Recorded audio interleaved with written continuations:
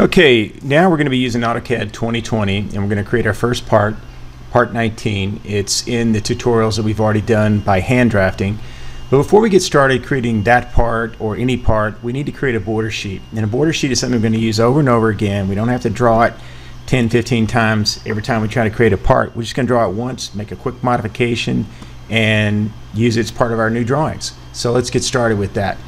First thing I'm going to do is I'm going to come over here to my layers, and I'll select that and double click it. So it brings up my layer manager.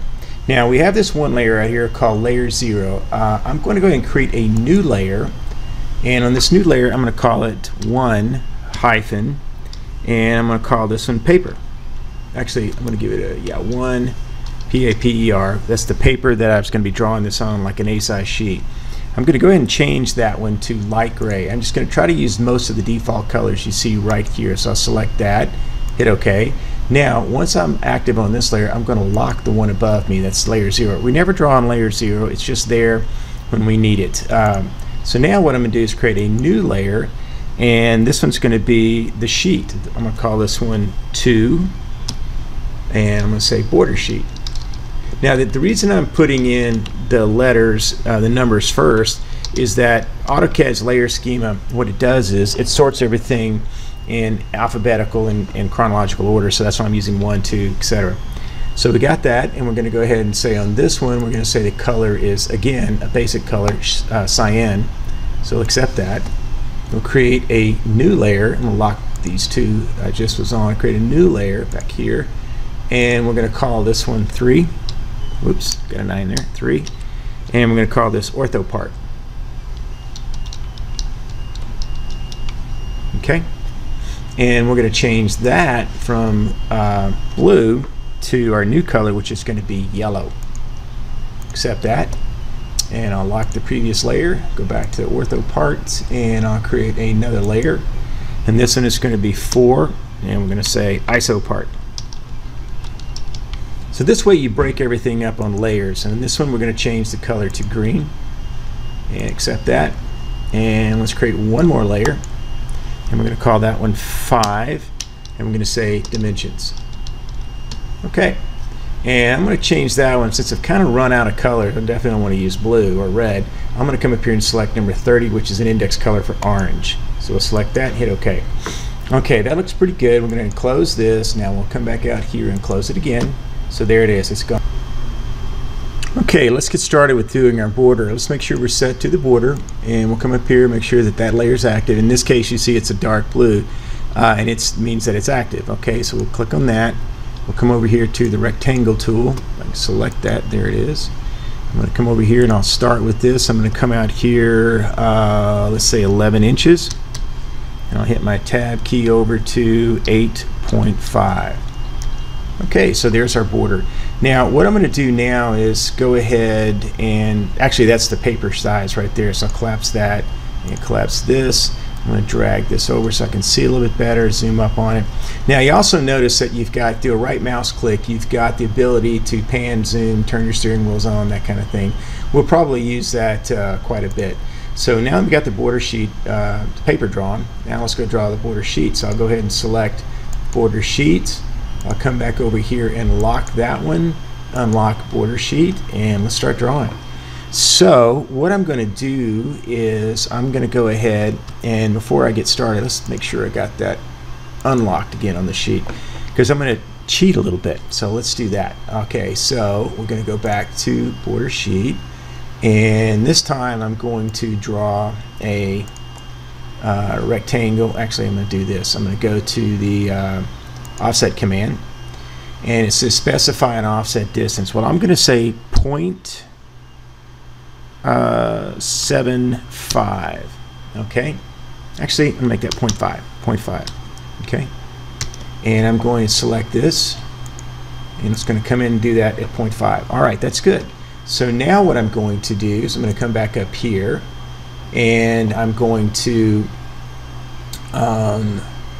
lock this layer, come back and set myself to this one, and I'm going to draw another rectangle from here down to the one I already drew, just so I drew over the top of it. That's good. I'm going to lock it, Okay, then I'm going to go back to this layer and I'm going to unlock it.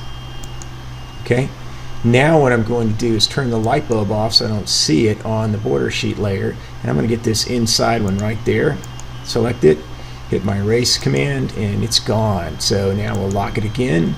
Actually select this one to be border sheet. Yep, I know, keep turn layer on. Okay, we'll come down and set ourselves to border sheet. We're there. We're going to unlock it.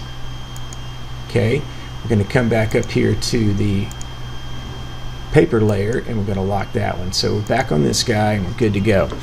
Okay, now what I want to do is I want to go ahead and check my locks, my object snaps here. And right now I want you to set from 90 or 45, set it down to 30, 60, 90. Make sure you got that one selected. Let's come over here and look at our object snaps. And let's make sure we got all these set. We got endpoint, midpoint, center, geometric center, node, quadrant, intersection, extension, insertion, perpendicular, and tangent. I don't ever use nearest. It seems to cause me some problems, but definitely have from tangent all the way up selected. Okay, let's get back out of that. Now we're going to come over here and we're going to hit the place line command, and we're going to come over here and find the midpoint, and we're going to come up here. Let's go up here. I'm going to say 0.5. Okay, and I'm going to come over here this way to this side and just intersect that. Click on that, and that's good. Hit escape.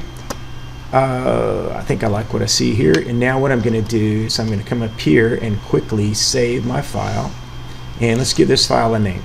We're going to call this one Ortho hyphen ISO hyphen border sheet, and I'll give it a version of 001 because I may come back and change that later. So accept that. Okay, it looks pretty good. Now what we're going to do is place some text, and this can get a little complicated because we're using full AutoCAD. It's got a lot of functionality in it. But what we're going to do is we're going to come up and we're going to select single line text, and then we're going to come over and select annotation, and we're going to go to standard. Now come down here, and once you go to annotation standard, select on managing styles, and I want you to select this font right here. We want to go down to where it says dim. DIM. We're going to use a standard AutoCAD native font. We're going to use dim.shx. We're going to select that. We're going to set a height of 0.1875 and a width factor here of 0.625. Okay, so 3/8 for the height and a width factor of 0.625. It may be a little wide. We're going to give it a shot. We'll see if it does. If I've got this wrong, I'll come back and change it. Hit close. And we're going to come back out here and we're going to hit our space bar, and okay, that's all good. Let's cancel that. Go back to text here and single line, and I'm going to start right here, and I'm going to come over here and say that's where I want to be, and I'm going to start writing this. Now I'm going to use an abbreviation of my name. I'm going to say, always in capital, RPLATT space, and I'm going to say part space 19 space. And I'm going to give it a scale of, I'm going to say scale equal 1/2 inch. I'm going to use a semicolon. I'm going to say space on that 1 inch. Okay, I like that. So I'm going to hit enter. Oops, didn't need to do that. Hit my, click up here. So there's my text. That pretty well fits inside the the text block here. So what I'm going to do now is I'm going to come over here to the move command. I'm going to select that text. Whoops, let's get out of that command first. Go up here and select move. Click on this. Accept that object. I'm going to select the base point, and I'm going to come over here and I'm going to click out to about, I want to say about right there. Let's take a look at that. I probably need to go to the left a little bit. Hit my space bar again. Select the object. Click my anchor point. I'm going to come out here about this far. Yeah, that looks pretty centered up. Now I'm going to bring it up a little higher. So hit my space bar again. Grab the object, accept it, and then I'm going to come up to about right there. That looks nice. Okay, let's make sure that layer is turned back off here. Select that again. All right, let's do a right mouse click. Let's do zoom, and we're going to zoom out. Draw me a box around that. Yeah, it looks good. Okay, move that over. Okay, well, we've drawn ourselves a border sheet. Now, what we want to do before we go any further is we want to go ahead and lock that border sheet. Actually, let's select the next layer. I'm going to come back up here. We're going to lock this one. I hope we're going to lock it. Let's do that. Back to this guy. Okay, border sheet is locked. That's good. Okay, go to Ortho. I'm sorry. Pull down, lock border sheet.